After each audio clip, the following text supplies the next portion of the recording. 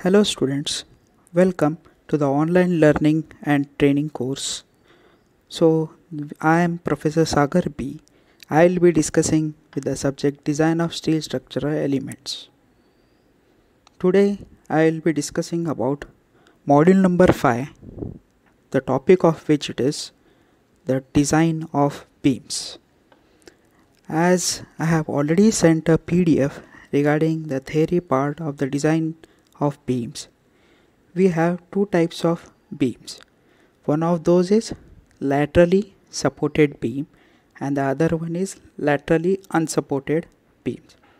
So let us discuss about what are laterally supported beams, its design and the design procedure as per IS 800-2007 as per Indian standards. So laterally supported beams. So laterally supported beams means the beams which are supported so that the movement in the lateral direction is not possible. That means the beam is not allowed to move in a lateral direction. For example, we have two diagrams here. One of the diagram is beam being supported to the slab. So slab is supported by the beams and the slab will not allow for the beam to move in a lateral direction. For example, if this is a beam, so once the end conditions, the supports are fixed, so we are not allowed to move, the beam is not allowed to move in the lateral direction. So the beams which does not allow the movement of the beam in a lateral direction are called as laterally supported beams. So these are the two examples of laterally supported beams. So let us study today what are the design steps involved and how the design is being carried out as per the Indian standard procedure given in the guidelines of IS 800-2007. So I have listed out the steps.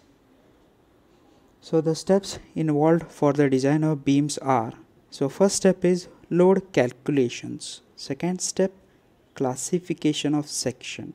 Third step, check for deflection. Fourth step, check for moment of resistance for the beam. Fifth step, check for shear.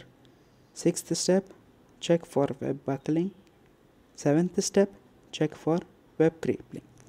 So let us discuss today what are the steps involved, and just briefly I will explain you in 1 or 2 minutes like how these are carried out.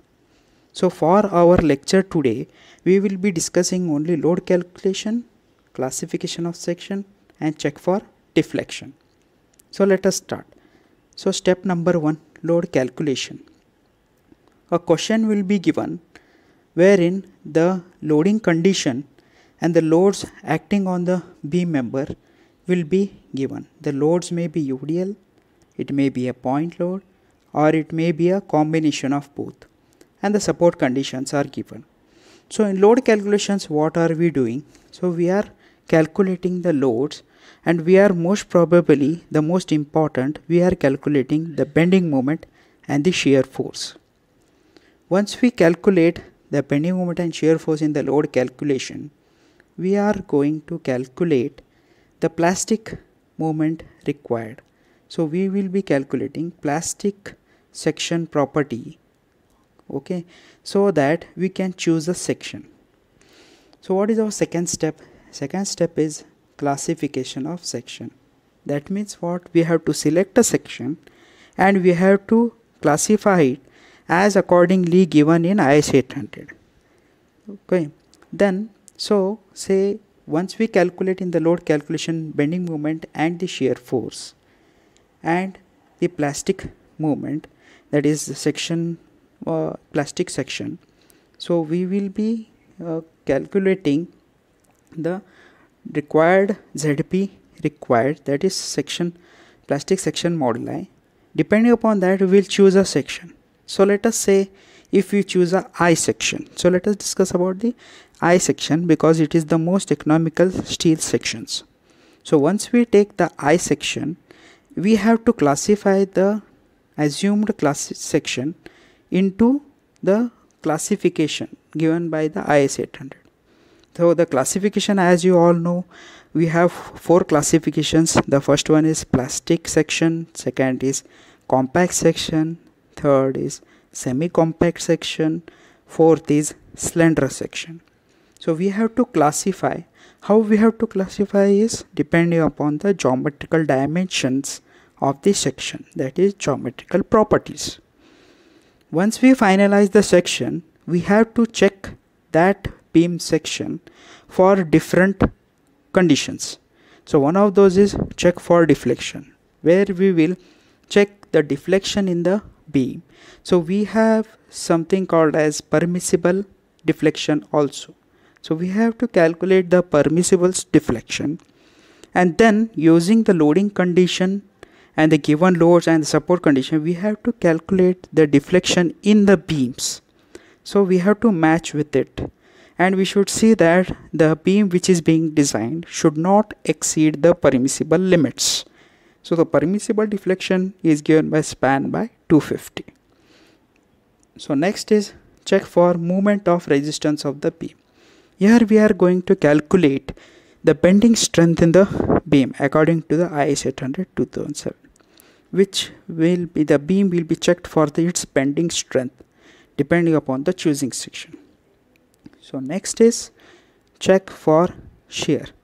The beam will be checked for the shear forces acting on the beam. Next is check for web buckling and check for web crippling. So this both checks are for the web portion. So as we know, this is the flange portion and this is the web portion. So we are checking this for the web portion. So what happens in the web, as the dimension you can see of the web is very thin section as compared to the width of the member. So what it will be prone to buckling as well as crippling. So I would like to demonstrate how it will be acting. So for example, if I take the web portion as a refill, so I will demonstrate it for you. Take it as a refill, and this portion, so this portion whatever is there is being loaded. So once we load, it will happen that the refill will bend. So this is nothing but the buckling. So we have to check the beam, that is the web portion, so that it does not buckle as well as it will not cripple. So these are the steps followed in the design of laterally supported beams. So let us study one by one how and what guidelines are given in IS 800 2007. So in the today's class, we will just discuss loads calculation, classification of section, and the check for deflection. In my next class, we will be dealing with the rest 4 part. So let us start.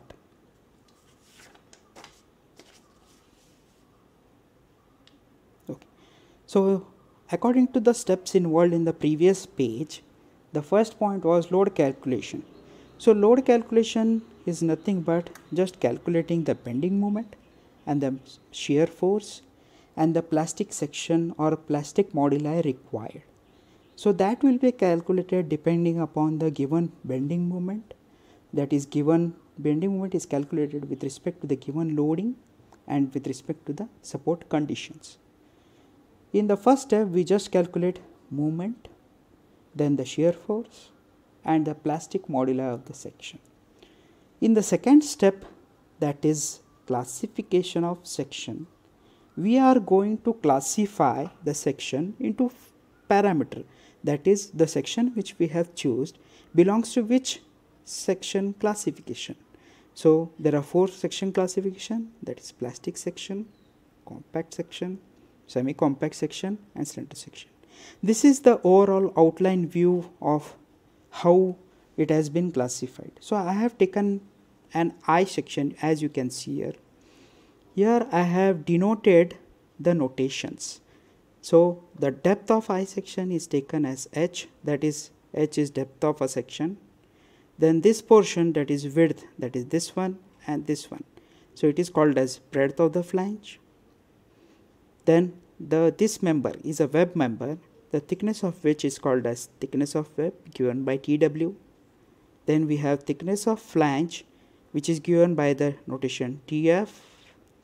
and B outstand of flange. So this is very important, that is B. So you can see this B is nothing but outstand. What is this outstand of the flange? It is nothing but how much portion of the section is unsupported and is being outstand. So you can, as you can see in this flange portion from the center, this half is outstand. So B being the outstand of the flange. So let us discuss according to the code book how they are going. So this is just a general view what I have given. So just see here, on page number 17 and 18, this is gives the guidelines for the classification of section. So let us see in the code book what we have there. So this is IS 800-2007, and this is the classification of cross section. You can see here the first classification, class 1 being plastic, the second being compact, the third being semi-compact, so fourth being the slender. So page number 17 is to give this classification. But now we have a section over here. Now we have a section over here which we have chosen. So we have to classify in this that this section belongs to which. So for that purpose, on page number 18, that is on page number 18, IS 800-2007, we have a table which says limiting width of the thickness ratio. This is used for classifying the section along these parameters. So what is important for us is we should understand, we have to find out the ratio, that is this ratio first, that is against compression element, outstanding element of the compression flange, rolled section, B by TF. So we are interested in this ratio, B by TF. And the second one is for the neutral axis at mid depth, that is D by TW. Now let us see here in the diagram. So we have D, we have TW, we have B, we have TF.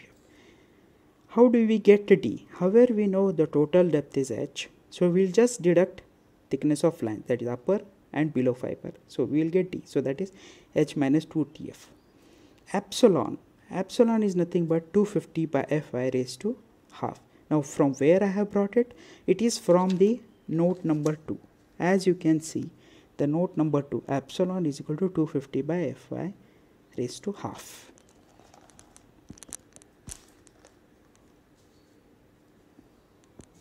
So epsilon formula is given in the table number 2, note number 2. Epsilon is equal to 250 by Fy raised to half, which is usually 1 because Fy is usually 250 by 250 Newton per mm square. Next, so what I have done is I have prepared a table which will be very easier for you for identifying which is that section. This I have taken from the same portion, that is from here, that is rolled section ratio B by TF, this part, this row, and the neutral axis depth and this row. The same thing I have written it here. So ratios are B by TF, T by TW. So you can see ratio D B by TF and D by TW. So epsilon is already 1 here. So this is the classification. Once we have the section, we will find out two ratios. We will consider two ratios, that is B by TF and D by TW. Where are these? B by TF is nothing but B is this divided by thickness of flange. So this portion is related to flange only. Then next is D by TW, D and TW. So this is with respect to web. So these two rows are being differentiated with respect to flange and web. So the ratio of flange components, ratio of web components. So B by TF, if it is less than or equal to 9.4 epsilon, then it is called as a plastic section. If B by TF ratio is in between 9.4 and above 9.4 and below 10.5, then it is called as compact. Semi-compact, above 10.5, below 15.7 is called as semi-compact, and anything above this ratio is called as slender. Similarly, for the web, if the ratio is less than 84 epsilon, it is plastic. If it is in between 84 and this portion, then it is compact. If it is less than 126 and above this, then it's semi-compact, and anything above this is slender. So this is how the classification of section is done. So let us discuss the next parameter, that is deflection check.